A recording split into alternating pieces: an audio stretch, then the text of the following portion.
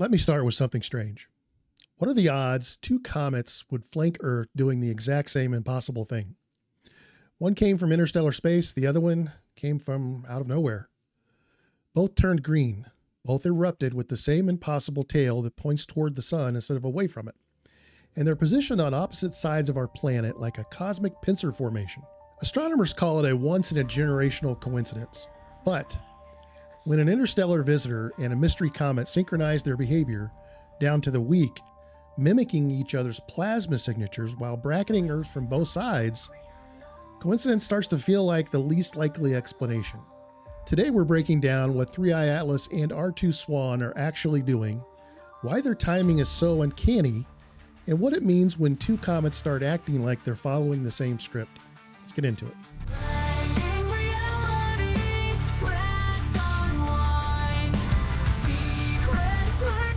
If you've been following the channel, you already know 3I ATLAS is one of the strangest objects we've ever tracked.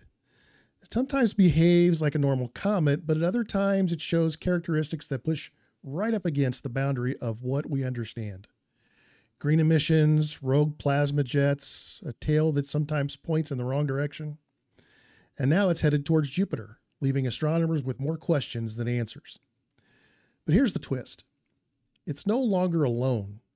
A second comet, C2025 R2 SWAN, has suddenly entered the spotlight.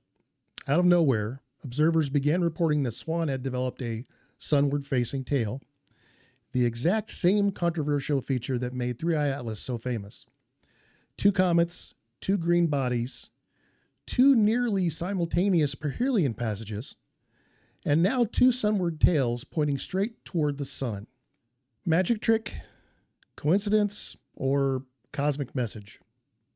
Whatever the answer, it's not boring. Before we get carried away, let us ground this in real physics. Under normal circumstances, a comet's tail points away from the sun. Radiation pressure pushes dust backward. Ionized gases flow out along the solar wind. Everything behaves exactly the way the models predict. A sunward tail is different. It's rare. It forms only when a specific combination of dust size, orbital alignment, and Earth's viewing angle line up at the same moment. In astronomy, this is sometimes called an anti-tail. But here's the important part. SWAN did not have this feature a week earlier. Then it did. And it grew fast. That means we are not just seeing an optical trick. Something changed inside the comet itself. Meanwhile, 3I ATLAS has been showing a similar feature for months. Two different comets undergoing the same rare structural change at nearly the same time is the kind of thing that grabs the attention of every researcher tracking solar system anomalies. And when you see the next part, you'll understand why. When you compare these two comets side by side, the similarities jump out immediately. Both have the same green glow that comes from carbon-rich gases. Both have been unusually active. Jets, bursts, sudden brightening, shifting structures. SWAN flared right after perihelion, and ATLAS has been erupting on and off for months. It almost feels like they're reacting to the same trigger. Their timing is just as strange. SWAN passed the sun in mid-September. ATLAS followed in late October. And right after those close passes, both started showing the same rare tail feature that normally shocks astronomers even when it happens once, let alone twice. And they both cut across the same ecliptic plane in almost the same way. That shared geometry shaped how their dust and plasma interacted with the sun, which means both objects traveled through conditions that were surprisingly similar. Put it all together and you get a pattern that feels too coordinated to ignore. Not in an ominous way, but in the sense that whatever affects one comet seems to echo in the other. Two comets, same month, same reactions, same strange new features. And that's why people are watching this so closely. This is where things get even more interesting. When you line up the orbital diagrams for today's date, you see something that genuinely makes you pause. One comet is on one side of the Earth. The other comet is almost directly opposite. Both are near the ecliptic plane. Both are active. And both just sprouted the same anomalous tail structure. This alignment is temporary, sure. Comets move. But the timing is uncanny. They are in a position that some listeners have jokingly called a pincer, like a flanking maneuver around Earth. Nobody's suggesting that these objects have intentions, but visually the formation is striking. It's the kind of cosmic choreography that feels almost planned, even if we know it's not. So what could be causing all of this? There are a few ways to look at it, and each one tells a different story. One possibility is that we're simply witnessing an incredible coincidence. Two energized comets lighting up the sky at the same time, crossing the same geometry, and revealing the same tail feature. Maybe the timing is random. Another explanation focuses on what the comets are made of. If both objects are rich in the same carbon-based compounds, then it makes sense that they would respond to sunlight in nearly identical ways. Their matching green glow certainly hints in that direction.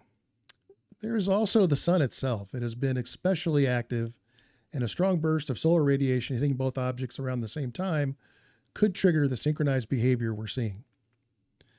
Then there is the interstellar angle. ATLAS came from outside our solar system entirely.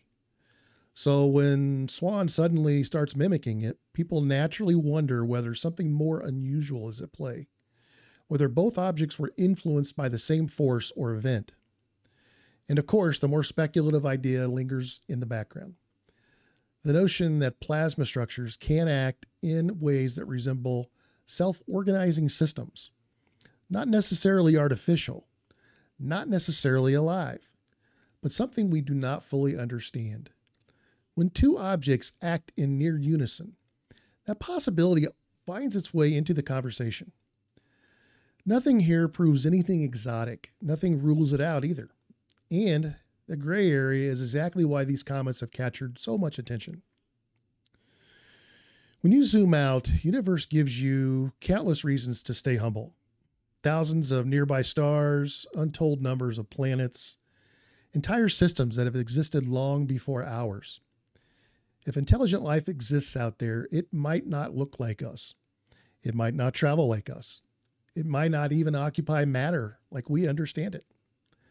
Comets are ancient messengers from the deep past, and occasionally they behave in ways that force us to expand our imagination.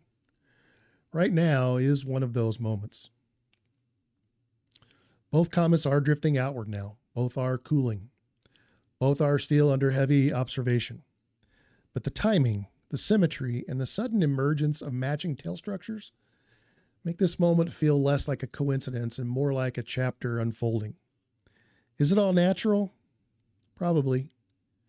But rare natural events are exactly what help us discover new science.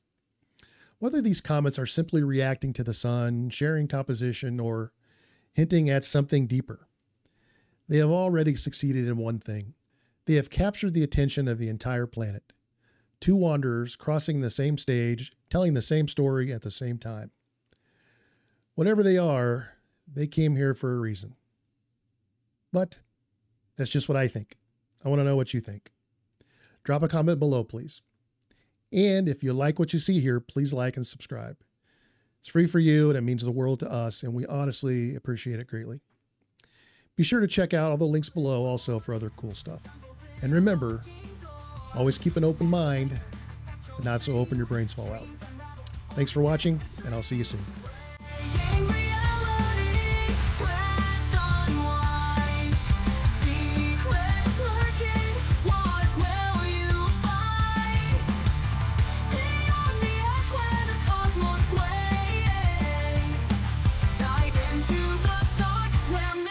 Play.